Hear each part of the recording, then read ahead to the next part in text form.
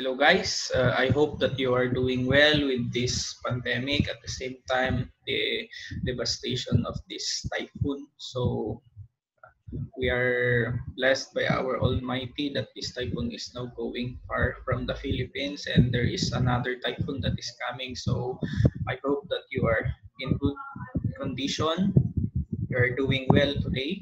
So of course, even though there is a pandemic and there is typhoon, we need to continue our discussion with regards to forensic chemistry. And our fourth topic is we are talking about semen, seminal stain, and other stains. So don't mind my video because I am just celebrating November yan, araw ng mga kaluluwa. So I just put something that is related to November, yan, Halloween. So it's like that I am a ghost on my video. So huwag niyong pakialaman.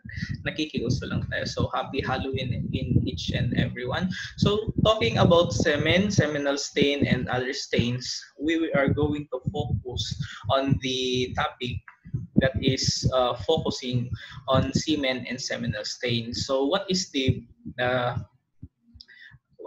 importance, or what is the relationship of semen and seminal stain in forensic chemistry and in criminal investigation? So examination of semen and seminal stain is very important with regards to the investigation of sexual offenses. Those sexual offenses, we may talk about rape, adultery, sodomy, bestiality, and sexual homicide, and so on and so forth. That's why semen and seminal stain is entering on our topic, because they are very important with this kind of cases, especially when we are talking about sexual offenses. These are the pieces of evidence, the best evidence that we can present in the court proceedings in order now to put justice on the victim, and of course we will now incarcerate the person who committed the crime, or the perpetrator who committed the crime. So take note that semen, or if you are talking about semen and sperm, they are not the same from one another. Diba? If you are an ordinary person, if you are talking about semen and sperm, you are now using them interchangeably. Meaning, semen and sperm, if you are the ordinary person, you are using this term interchangeably, meaning it seems that they don't have any differences.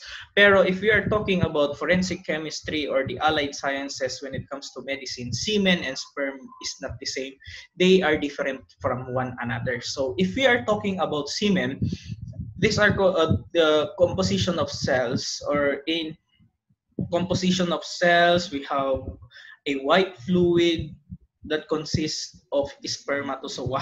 So in putting it into a simple context, just imagine that there is a pool, lot of tadpole. That is what we call semen. There is a water and there is tadpole on that area. So we term it, or we call it as semen. So there is a water that is we describe as the white fluid, the spermatozoa that we are talking, that is the tadpoles on that particular object. So we call that as semen. The composition of cell, the composition of a white fluid that we are talking about as seminal fluids, and we are talking about spermatozoa that will now represent the tadpoles. If we are talking about sperm, that is not the same.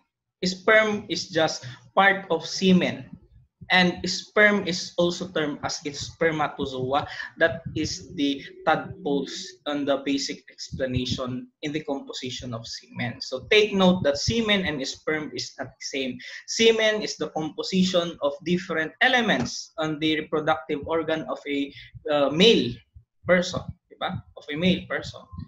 It comprises of a white fluid that is called as seminal fluid. It is comprises of epithelial cells, and it comprises of spermatozoa that we call as sperm or sperm cell in other terms. If you are talking about sperm, that is only regard to spermatozoa. That only refers to the tadpoles. For the parts of the semen that is discussed a while ago, that is the seminal fluid. Number one part of semen is seminal fluid. That is the alkaline odor, meaning it doesn't taste or it doesn't smells bad. It is neutral when you are going to smell this thing that we call seminal fluid. It is viscous, gelatinous, and sticky. Yes, it is sticky when you are now holding this seminal fluid. So there are cellular elements when we are talking about semen. There is what we call the spermatozoa, or we term it as sperm cell. So sperm cell, that is a spear shape, small object that is spear shape, in which its tail is 10 times longer than its head. That is the spermatozoa or sperm cell, or in basic we call it as tadpoles, diba? If you are talking with your friends, you are calling it as tadpoles. But if you are talking it in its legal terminologies, or if we are talking about forensic chemistry in its allied sciences, we term it as sperm cell, or on its medical term, that is the spermatozoa. There is epithelial cells. If you are talking about epithelial cells, these are coming from blood cells, urinary part, on our body organs, and so on and so forth. What is the purpose of these epithelial cells? So this epithelial cells is a barrier in which it will now separate our internal from our outside from our inside.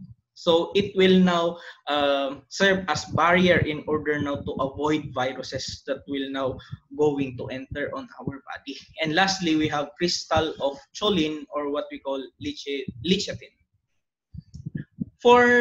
There are cases in which if a male person ejaculate and there is no spermatozoa, meaning there is no tadpole. So what are the reason in which if a male person will now ejaculate, there will no spermatozoa that will produce? So there are three explanations on that.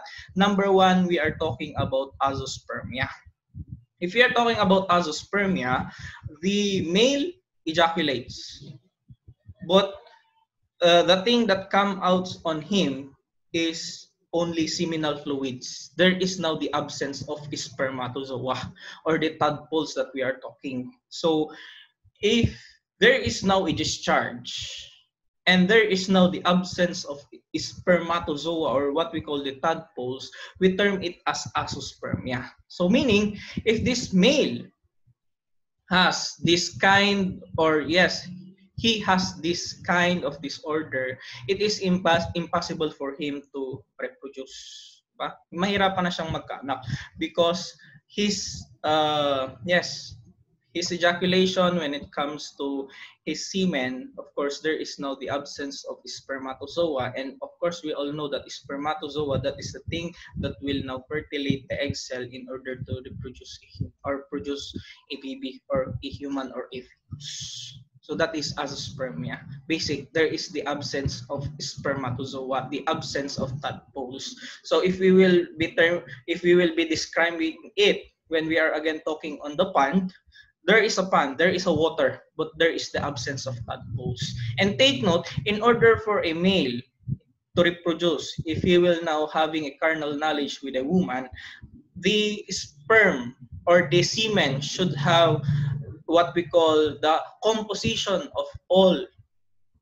There is now the seminal fluid, there is now the spermatozoa and other elements and other parts of the semen. If there is the absence of one, of course, the male cannot reproduce. Ang tawag na, we term it as sterile, meaning baog, diba?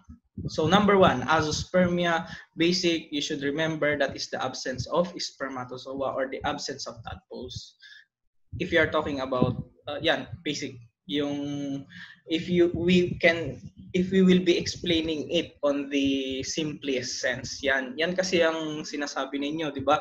That if you are going to explain our discussion in YouTube, commonly the teacher or the instructor will be explaining it in English in which you can understand. So that is my main purpose in explaining it or comparing it on the basic environment that we can consider in order for you to easily understand. So going back to azoospermia, if we are looking into pond full of tadpoles, we can describe azoospermia as the presence of water and the absence of the tadpoles. So that is the azoospermia, the absence of spermatozoa.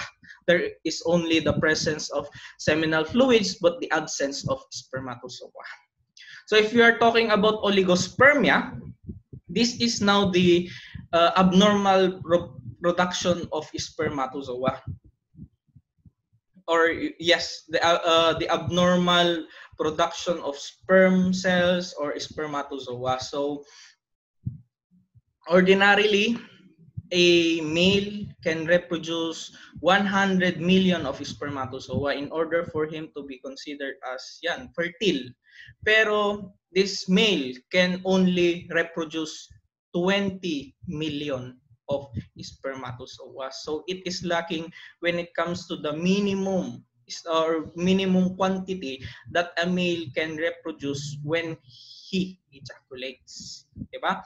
So take note, minimum. In order to consider a male to be fertile, he should produce 100 million of spermatozoa. But if we are talking about oligospermia, the male can only produce 20 million of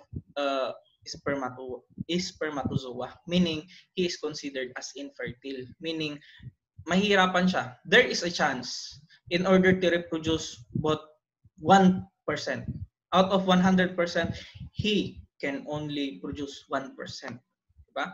So that is what we call oligospermia. There is now the low production, low concentration of sperm in a seminal fluid. So if you are talking about the last in which we can consider that a semen has the absence of a spermatozoa, that is the necrospermia. Necro, from the term itself, necro means dead. Diba? So in necrospermia, the tadpoles or the spermatozoa is dead or they are immobile or they are not moving. So the male can produce spermatozoa, but upon the production, the spermatozoa immediate or they are dead or the spermatozoa is not moving. So that is the three characteristics in which a semen is or the semen has is the or there is the absence of spermatozoa. So going on or moving on, how can we collect, preserve, pack, or transfer semen stained specimen? So that is very important. Take note that these are biological evidence. This is the most prioritized pieces of evidence in the crime scene because they can be easily perished. So in order to secure the integrity of the pieces of evidence, take note that if in your assessment, if you are an investigator and it is related to sexual offenses, you need to consider, of course, those things that those pieces of evidence can be located. Diba? So if that is sexual offense, immediately you should think about the panty, the underwear of the victim and the perpetrator, or anything that you think that it is the biological evidence. Just for example, the semen, or we are pertaining to semen, we can easily identify or we can easily locate them because technically that is the things or that is the fabric in which these pieces of evidence can be transferred, can be located, or can be deposited. So basic, if that is sexual offenses, okay, the underwear. If there is condom, you can collect condom. If there is bed sheet, you can collect those bed sheets. So that is the basic pieces of evidence that we can collect in order to trace pieces of evidence that we can now track down semen or seminal stain. And take note, if we are going to pack the apparel or the clothing, that is collected in the crime scene, and there is allegedly there is now a deposited seminal stain, or there is now a trace of seminal stain on that clothing, make sure to avoid friction. How can you avoid friction? Don't fold on the area in which there is allegedly semen that is deposited on the apparel or on that clothing. So just leave it on the original status, on the original appearance. Don't fold it. So how can you easily identify in which there is now a seminal stain on that area? Of course, it's either it is stiff, it's either there is a smell on it, it's either you can see on it if that is a white fabric, and so on and so forth. And take note that you need to mark on it in order for you to be to be familiarized with the part in which the pieces of evidence is located. Next, if there is apparel, there are lots of apparel, or there are lots of clothing that is collected at the crime scene.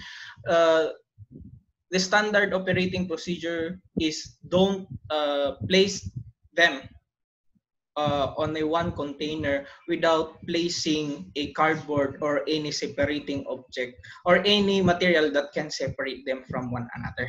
So if you are going to pack them on a one container, you should place one clothing on the bottom portion, then you are going to place a cardboard, or you are going to place what we call that, a paper or anything that will now divide them from one another, in order not to avoid friction from each other. Next, if that is a small object, just like hair or anything that is related to semen or seminal stain, and that is a small object or minute object, you should place them on a test tube or on a vial in order for them to be preserved. Next, if there is a pieces of evidence that is now undergoing the state or the process of being dry from liquid, they are now going to dry. So the standard operating procedure is for you to air dry. Don't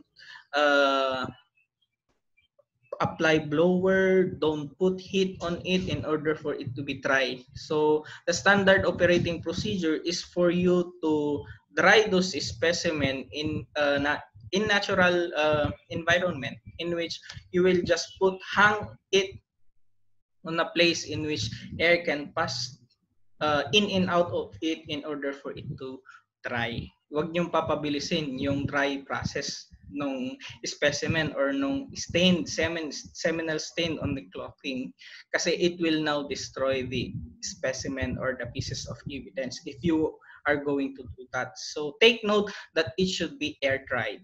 Next, if it is fluid, or if you responded to the crime scene and you have detected or you have collected seminal stain or semen that is still in liquid state, so you need to place it on a test tube.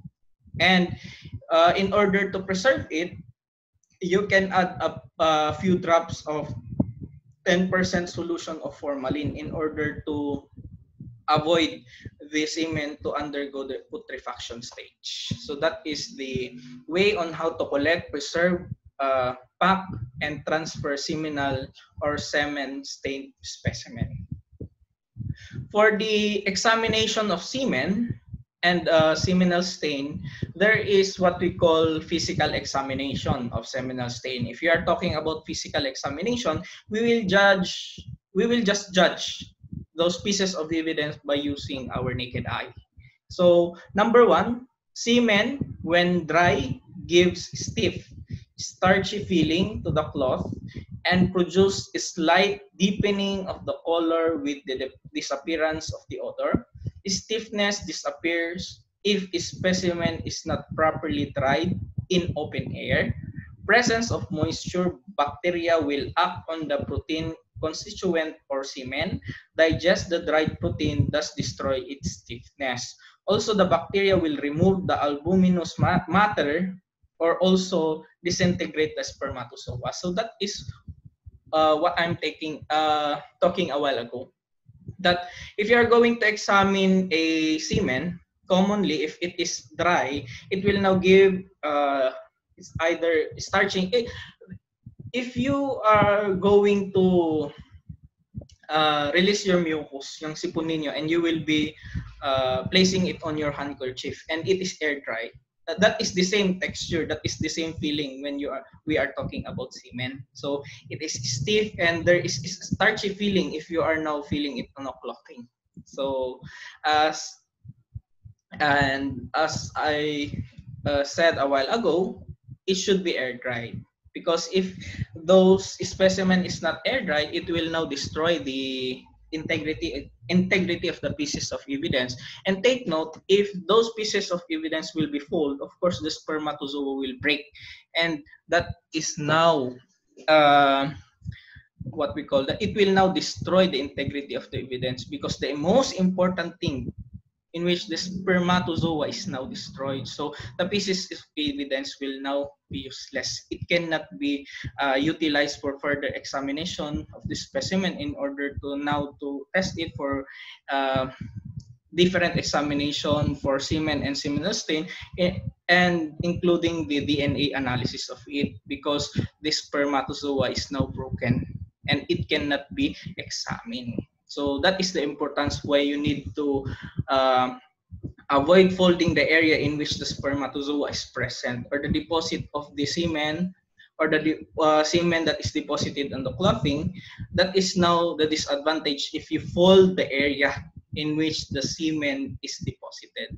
Kaya if you are collecting pieces of evidence and there is a semen or seminal stain or stain that is deposited on that area, there is a standard operating procedure that you should avoid the friction, the application of friction on it. The basic friction that you can apply on it, if you are now going to fold it, there is now the danger of breaking the spermatozoa, in which, take note that spermatozoa is very important when we are now talking about the examination of semen, if we are now going to apply chemicals on it. Kasi the essence of the examination will be mawawala na, because the most important thing and the semen, that is the spermatozoa, is now damaged. Next, so seminal stain exhibit bluish fluorescence under the ultraviolet light. So if you are going to enter the crime scene in which you can't locate, there is impossible for you to locate the seminal stain that is deposited at the crime scene, so you can also use ultraviolet light, because if you are now going to place ultraviolet on the area in which there is suspected that there is a seminal stain or seminal fluid that is deposited in that area, there will now be a bluish fluorescent if it is positive to seminal stains. Next, physical. If you are looking it without the aid of ultraviolet light, you can notice a grayish white or sometimes yellowish stain, which is typical that is a seminal fluid. So if you're using your naked eye, you are just looking into fabric and you chance upon a grayish white or a yellowish stain, possibly, or there is a probability that that stain may be a seminal fluid if you are now going to collect pieces of evidence in which the crime scene or the crime that is committed is related to sexual offense. Next, have appearance of outline or contour map, and may have reddish tint in case of old man. So if you are talking about old man, there is now discharge coming from this old man. Commonly, the appearance of the discharge of this old man can be a reddish tint. Medyo pula-pula ang appearance niya. For another, so we talk about physical examination a while ago. Now we are now talking about the chemical examination of seminal stain. So number one test for seminal stain that will going to utilize or that is now utilizing chemicals, that is the Florence, I should say, Florence test. That is named to Dr. Florence of Leeson because he introduced this kind of test. So what are the reagents that is utilized in this examination or in this examination? So we have the Florence reagent. So what are the composition of Florence reagent? We have the 1.65 grams of potassium iodide and 2.5 grams iodine in 30 cc of water. For the procedure in this examination, number one, cut the portion of the stain and divide into small bits, then soak it in a saline solution. So if this is the fabric, you need to cut it and you are going to cut it into small pieces and soak it in a saline solution.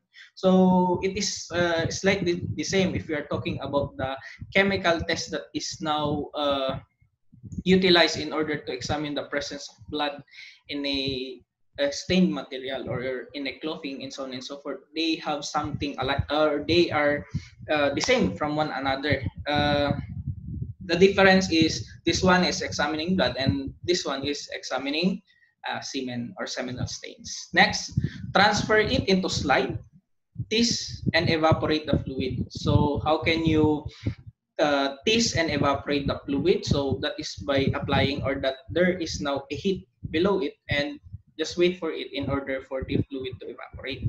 Next, add a drop of Florence reagent and cover slip and examine it under a microscope. So there is a glass slide. You're going to put those seminal stain that is or fabric that is cut into pieces, that is placed in a saline solution, and you are going to transfer it into slide. You are going to tease it in order to remove the fluid on it. And after that, you are going to place a cover slip and you are now going to examine it on a microscope.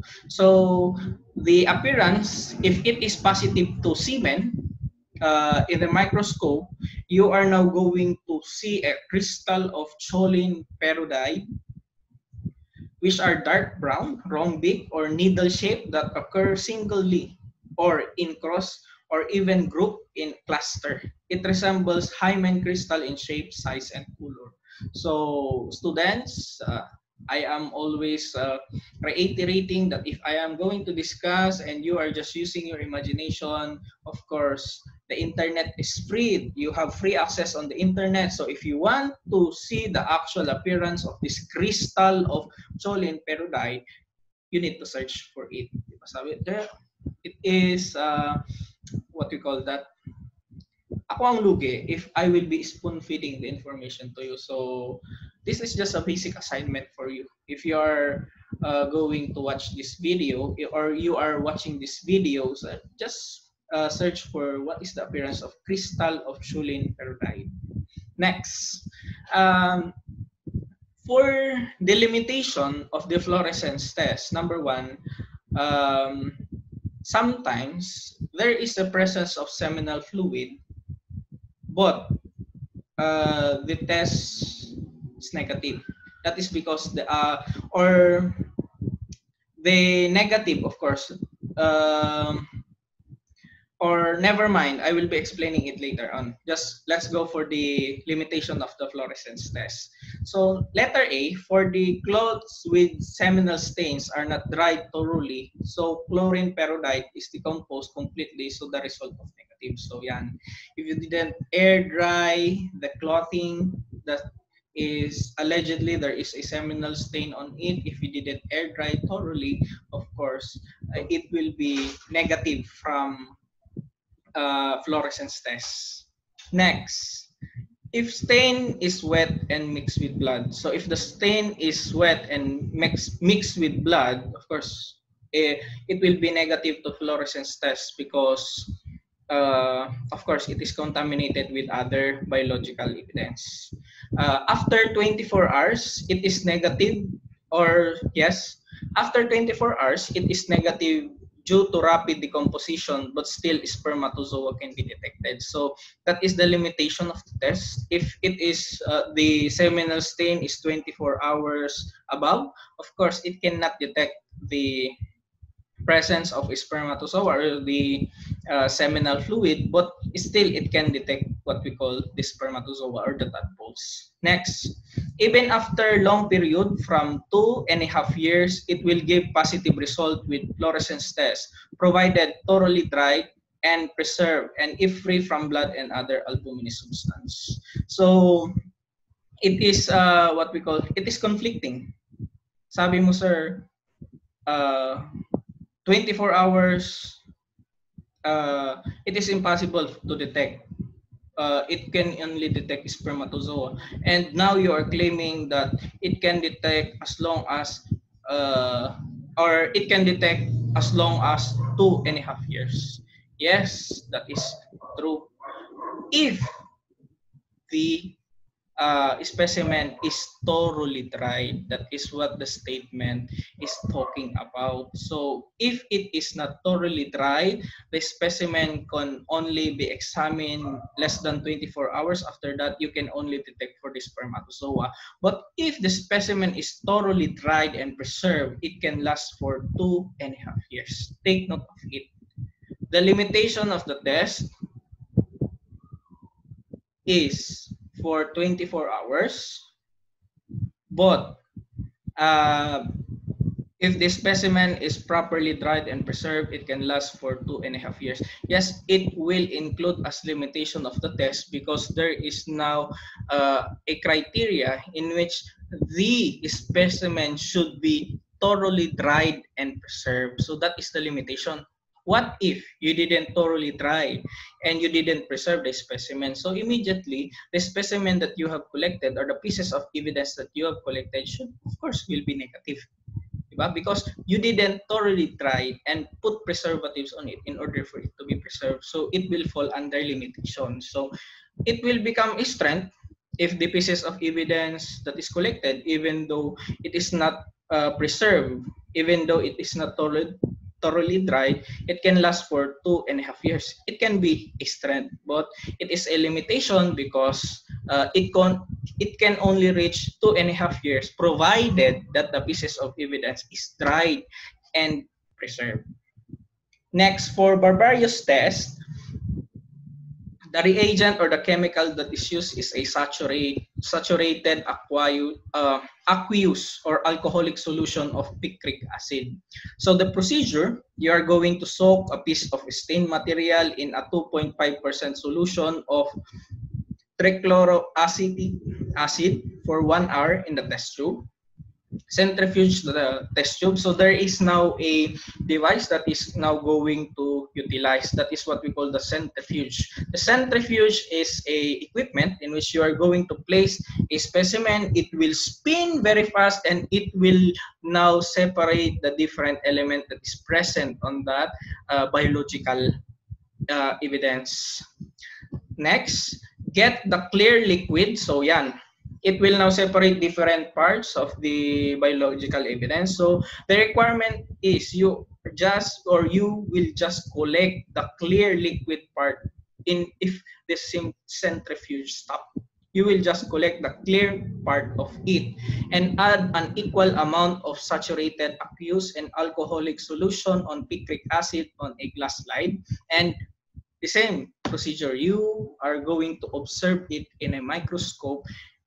If the white or clear object is now mixed with the reagent that is now used in barbarous tests, so you're now going to observe it on a microscope in which you should observe this color and shape and other what we call description in order for it to be positive from semen. So for the positive result, there is a crystal that is slender yellow tinted, rhomboid needles with obtuse angle or appear as ovoid crystal. These crystals are made of specimen picrate. So that is now the appearance. So just what I said a while ago, if you are curious, if you are just imagining on what is this, what we call rhomboid needles with obtuse angle, so the internet is free for you to search for what is the appearance of it. And take note, for Barbarius test is almost specific for human specimen. The seminal stain as old as 6 years are said to respond to the test. This test is carried out with fresh, dried, or dissolved semen. So this test is very, what we call that, it's very good, because even though the specimen or the semen that is collected is 6 years old, it can still provide a positive result if you are now going to examine it through Barbarius test. Next, for acid phosphatase test, you are going to use a reagent that is 100 milligrams of alpha naphthyl phosphoric acid and 200 milligrams of pentamine fast blue, or what we call Raju and Iyangar.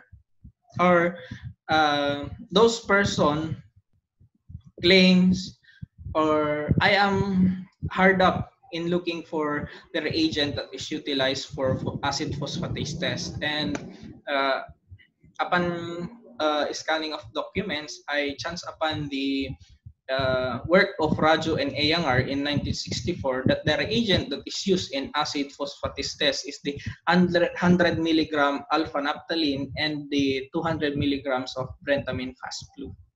So for the procedure, you are going to moisten the with water a piece of filter paper, the swab the stained area with the filter paper. The acid phosphatase test will transfer to the filter paper, and add a drop of 2 alpha naphthalene phosphoric acid and pentamine fast blue. And for the positive result, that is purple color.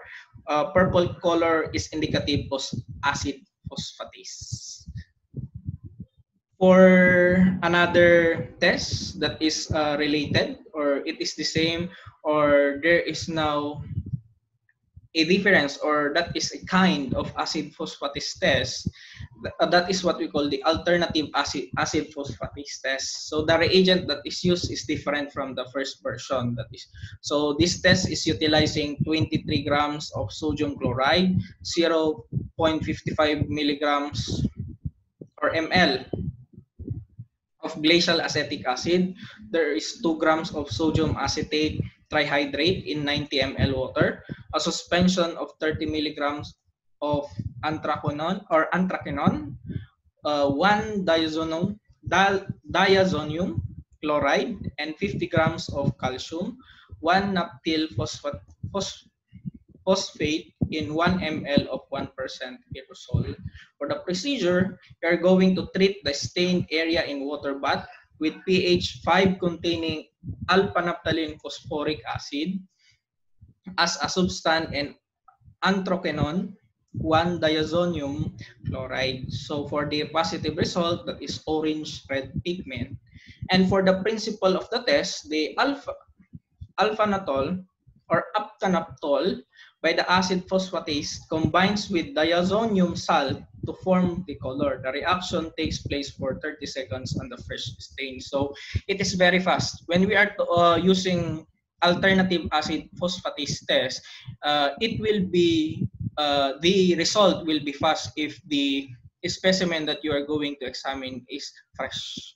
So for the limitation of the test, if blood lightens the time but does not blood lightens or lengthens the time but does not interfere. So that is just a limitation. If there is a blood on the specimen that you are going to examine, 30 minutes or 30 seconds will be extended. So you will wait for the reaction for a longer span of time. Pero it doesn't interfere with the result, but that is the limitation, or it is considered a limitation of this examination, because if there is blood that is present on the specimen, it will now lengthen the time that you are going to wait for the positive result. Next, for the microscopic examination of semen and seminal stain. The procedure, you are going to transfer a drop of specimen to a glass slide. Next, add a drop of water or saline solution and cover it with a cover slip. Examine under high power objective. Observe for the presence of spermatozoa. So for this terminology, it is basic. I know that you have undergone general chemistry, so this terminology is very basic. So determination of spermatozoa in seminal stain. Number one, a piece of material is this on a slide in a drop of water. Allow the smear to dry, then stain with Loffier methylene blue for a minute. Wash the water, dry, and examine under the microscope.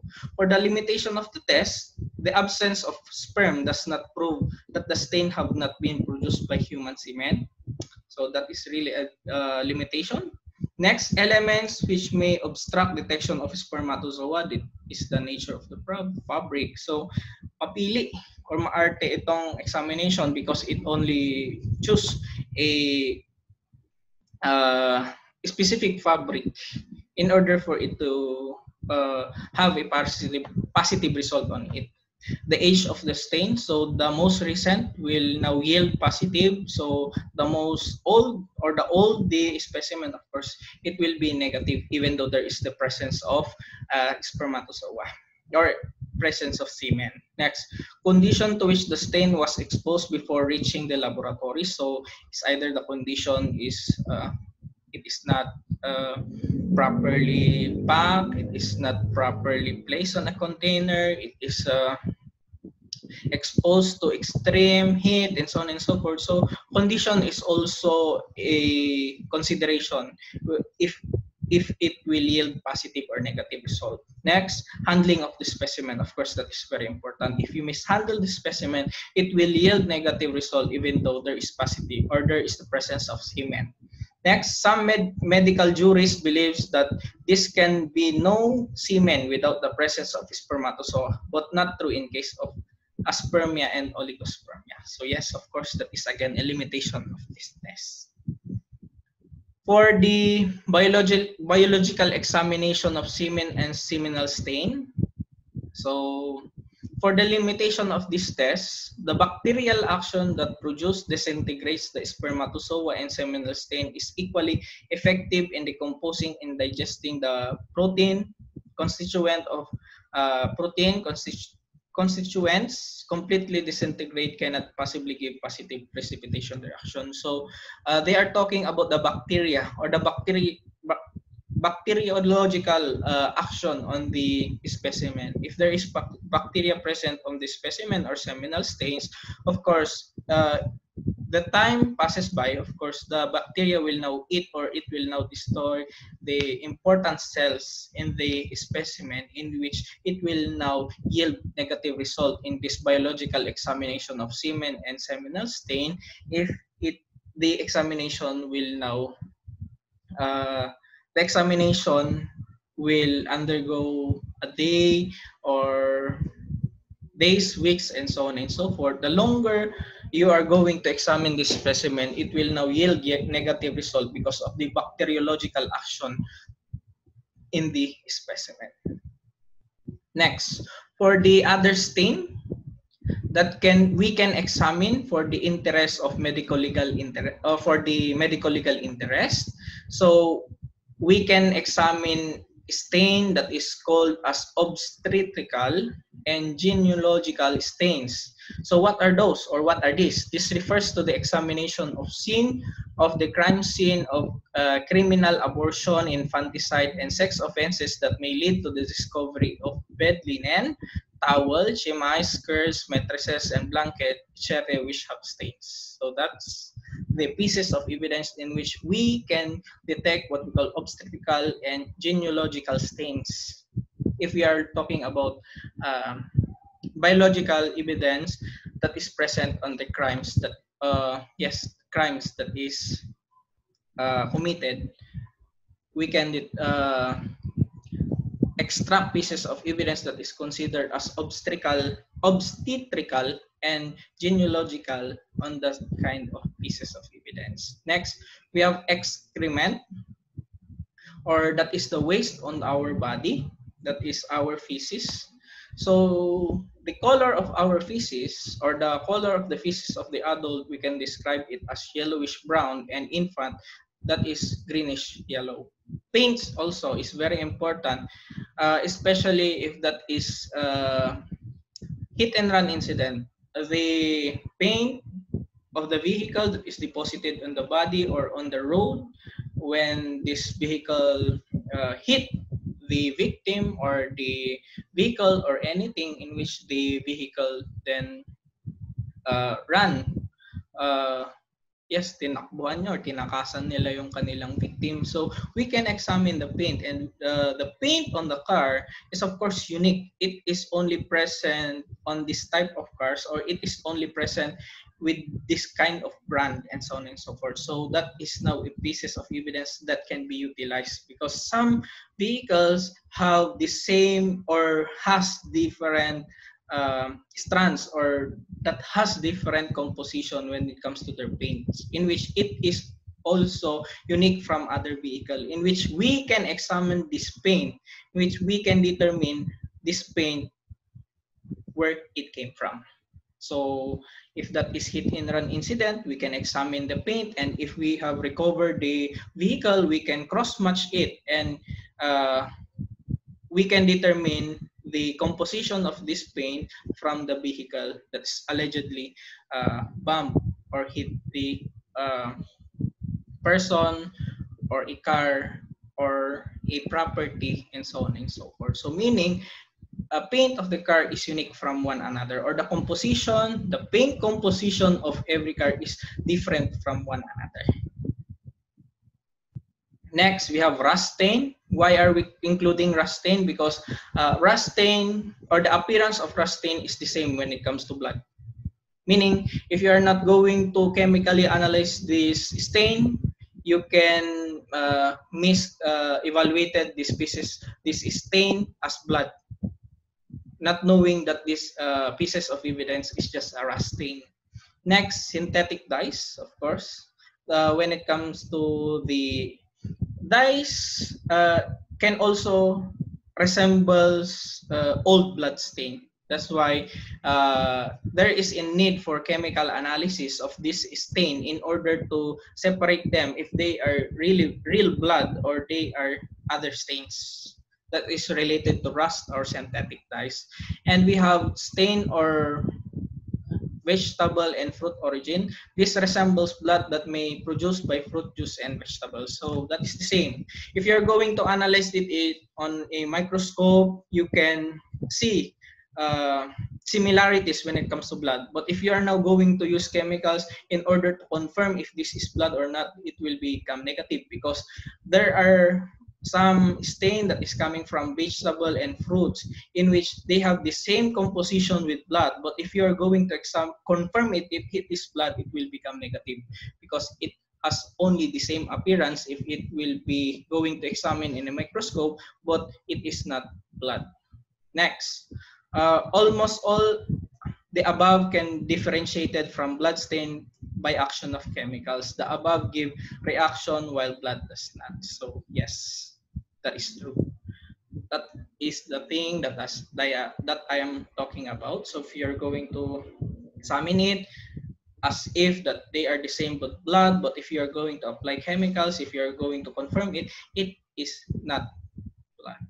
So that's all for the discussion of semen, seminal stain, and other stain. So if you have questions, you can reach me on my messenger. You can reach me on our themes or anything. You can text me if you want. So that's all for today. I hope you are well. I hope you are safe. And just a reminder, always follow the protocol that is given by the government. And have a great day. God bless us all.